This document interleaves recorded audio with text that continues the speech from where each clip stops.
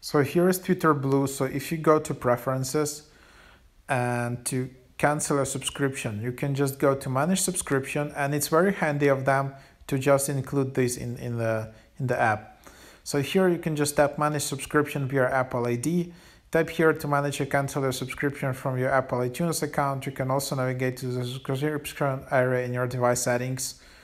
But yeah, it's super easy. Just click the link here, and then you will be able to cancel the subscription right away here.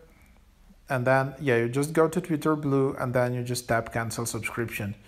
You can't change plan here. There are no more additional plans or anything like that. So yeah, hope this is helpful.